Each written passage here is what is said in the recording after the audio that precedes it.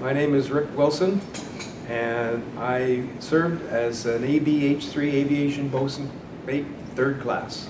After commissioning, well, they took the ship over to Pier 12, NOV Naval Operating Base, Norfolk, and we started getting ready to go out to sea. And the first few cruises, we went off the Virginia Capes, and we sailed her, and it was basically checking out that everything worked as ordered. And every department had their own responsibility, hangar deck, all the elevators and everything, and training. We were in training as well. I had never operated an aircraft elevator before, so they showed us all how to do that. And safety was very high priority. And so we spent a few months going out for a day, 2 days, 3 days, and checking systems out. They brought aircraft aboard. The pilots were experiencing landing on a brand new ship, taking off, the catapults. It's quite an operation. And then finally, when we were ready, we were sent down to Guantanamo Bay, which is really a training center. Well, it was then. And they have FTC down there, Fleet Training Command, and they came on board, and these were evaluators, and they put us through. You know, I used to watch World War II movies and say, we're going on a shakedown cruise. Well, this is kind of a McHale's Navy kind of thing. These guys are having a lot of fun. So I was kind of looking forward to it. But when we got into it, again, that was Hollywood. And when we went down to Gitmo, that was reality. And it was tough slugging. It was tough. They checked everything on that ship. I have photographs. They did checking the ship's performance out. They were doing hard turns. So they take the helm and hard starboard, and an aircraft carrier is top heavy, so when it's turning starboard, it would bank, or list as it were. And I've got pictures, it was like 10, 12 degrees, and I got pictures of crew members on the flight deck who were landing like this. And the one that I find most memorable is, and most times, when you were underway, it's like being in this room. You couldn't see outside, and you said, are we underway? The only way you knew if you were underway is if you read the plan, we're getting underway at 9 o'clock. 10 o'clock, we're underway. You couldn't feel it. But this one day, they were doing speed trials and seeing how fast the ship would go against the specification. We never knew how fast. That was a classified statistic.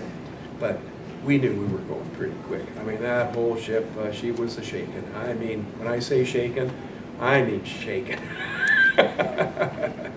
It was quite an experience, and we did that, and you know, fire drills and aircraft fires. I mean, they were heavy on the safety thing, and we do every day. And then general quarters every day. You know, you man your battle safe. They'd seal the ship up like a can with and of course they turn everything off. You know, for prepare for a nuclear attack. They'd shut down the ventilation system.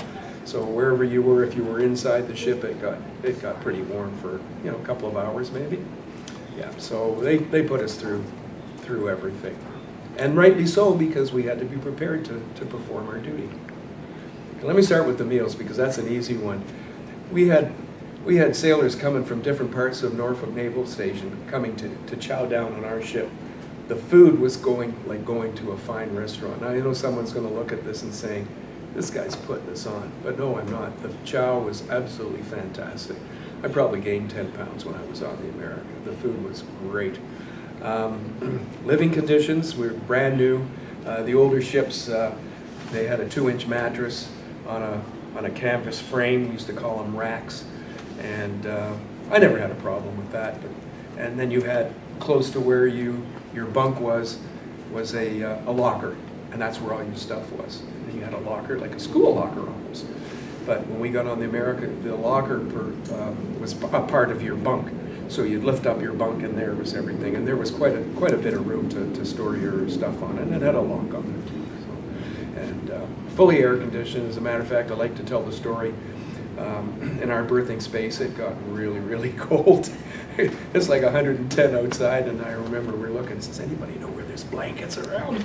And most ships have, large ships have shipboard police force. They're referred to as master-at-arms. And we had got, and by this time we pretty much knew, you know, most of the people on board a ship's company, that is. And I remember we found a stash of blankets. So here we are, hot footing it across the flight deck, and each of us is carrying about 6 blankets, and 110 degrees, and he goes, "Fellas, hang on a second." He says, "What's wrong with this picture? Blankets?"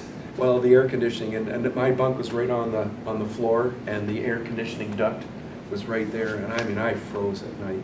Yeah, so that was, but other than that, the conditions were, everything was bright.